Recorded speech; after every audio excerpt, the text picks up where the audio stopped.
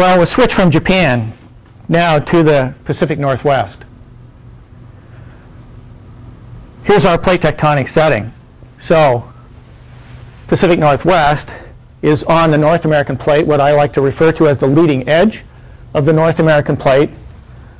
The Juan de Fuca plate, oceanic plate, is diving down underneath the North American plate.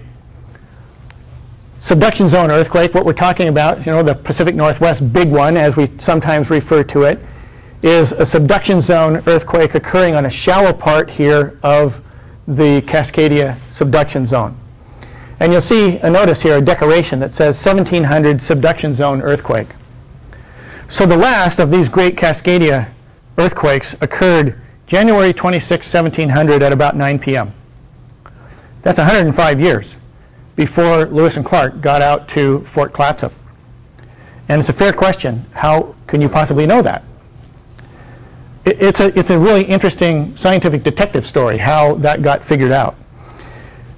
30 years ago, geologists, especially seismologists, did not think that the Cascadia subduction zone was capable of producing great earthquakes. They didn't think we ever had great earthquakes.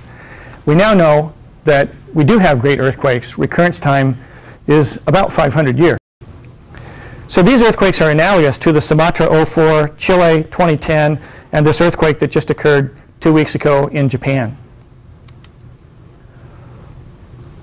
Well, ground subsidence is a really important part of the story. So co-seismic subsidence.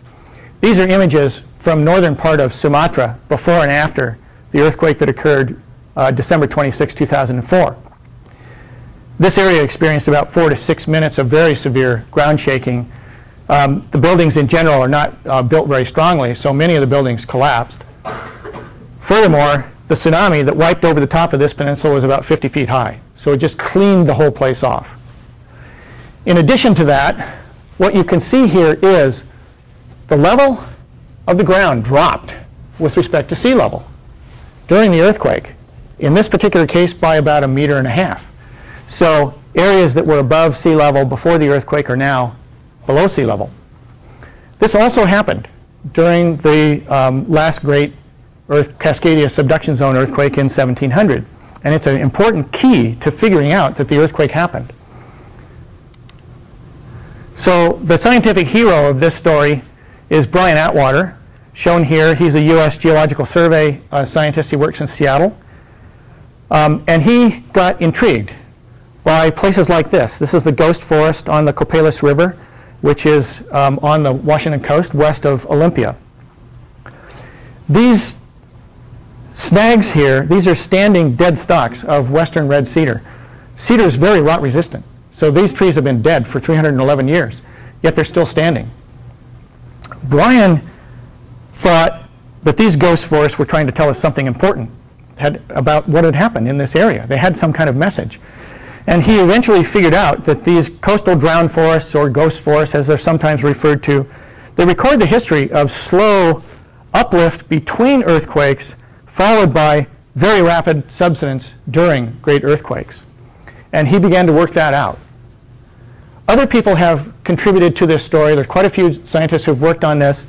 One important contributor is right down at Oregon State University, a guy named Chris Goldfinger, who has looked at sediments offshore, what we call turbidites, and has discovered that they have a record in them as well that corroborates the on-land record. So every Batman needs a Robin. So Brian's Robin is David Yamaguchi. And he's a dendrochronologist, so he's an expert on tree ring dating. They recognized right away that it would be very important to figure out when these trees in the ghost forest died. And to do this from one ghost forest to the next, and figure out whether the dates of the formation of these ghost forests and the subsidence was coincident all the way along the entire margin. It turns out that it is. So after many years of work, they figured it out that they could compare the tree rings in the trees that were killed, so the trees that are in the ghost forest, to what they call witness trees. So these are trees which are nearby, same species of trees, experiencing the same climate and so forth, but on a little bit higher ground. So the witness tree felt the ground shaking from the earthquake, but was not killed by the earthquake. The result then ends up that they could determine that the ghost forest and the ground subsidence and the causal earthquake had occurred sometime between the end of the growing season in 1699, so the fall of 1699, and the beginning of the growing season in 1700, so sometime in the springtime of 1700. Once they had it narrowed down to that interval of time, then the Japanese scientists could start looking through the historic records in Japan, and they could actually look for evidence that a tsunami had arrived in Japan from this earthquake. That's the orphan tsunami part of the story. Well, another look here, put the ghost force into context. So the pressure builds up here, subducting plate locked by friction to the overriding plate, squeezes the overriding plate. As it does that, it drags down the leading edge of the plate, but it bows up the coastal area. So the coastal area lifts up as the energy is being stored. So this is where the ghost force is. It's right here near the coast. When the earthquake occurs, this area drops down. So that's the sudden subsidence that happens. At the same time, the very leading edge of the plate jumps outwards here and uplifts because it's on an inclined plane and it's jumping outwards. So it lifts up, it produces this big mound of ocean water, and you get a tsunami. Another view of the same thing in a block diagram. Cascadia subduction zone boundary here, lifting up, producing a big mound of ocean water.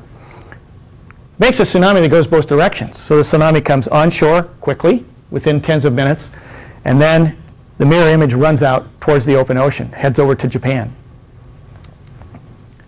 So making a ghost force, how does it work? The ghost force is happy before the earthquake, right? It's got prodigious amounts of rain on the Oregon or Washington coast. Earthquake comes along, boom, ground level drops down by 3, 4, 5 feet. It gets flooded by local seawater. Within tens of minutes, tsunami roars on shore, carrying beach sand with it, lays a layer of beach sand on top of the forest soil, kills the trees. Salt water is toxic to the trees. And then over the course of the succeeding decades and centuries, intertidal muds and clays slowly build up here. Eventually you can get a soil, and you can get a salt marsh with the standing dead stalks that were killed by submergence into the intertidal zone. So that's how the ghost forests work. This is a photograph of what Brian Atwater refers to as the 3-layer cake of Cascadia tsunami geology. So you get an organic, rich, dark forest soil here, a layer of beach sand on top of it, so this is the tsunami sand, and then intertidal muds and clays, finer grained stuff going on up for several feet until you get up to the salt marsh. Here's a bigger photograph of that same thing. It's a little bit bigger, but not a lot bigger than life size. So the bars on the handle of this shovel are about 10 centimeters, so 4 inches. So this is only about 1.5 times real life scale here on the screen. And if you look carefully here, I think you can see that inside of this tsunami sand layer, can you pick out these layers within that layer? These are literally individual sand layers from the multiple waves of that tsunami. The tsunami is not one wave. It's a series of waves. There's another thing right here. There's actually a clump of marsh grass. And when you get up close to this, you can see that the marsh grass has kind of been draped over like this. So the tsunami came in from this direction, laid sand on top of it, and sort of draped it over. So it's sort of pointing inland. So this is on the banks of the Neowayakam River, which is right on the east side of Willapa Bay. So this is a geologic record of that 1700 earthquake. Take all that information and put it into an animation. So, Juan de Fuca plate, North American plate, boundary gets stuck together, starts squeezing the North American plate. This area near the coast is bulging upwards, it's uplifting, the ghost forest is growing here. Earthquake happens, drops it down. Tsunami comes on shore within tens of minutes. So the trees get killed, and this is kind of beginning the process again. Well, besides coming on shore, right, the other half of the tsunami heads off to the other side of the Pacific Ocean.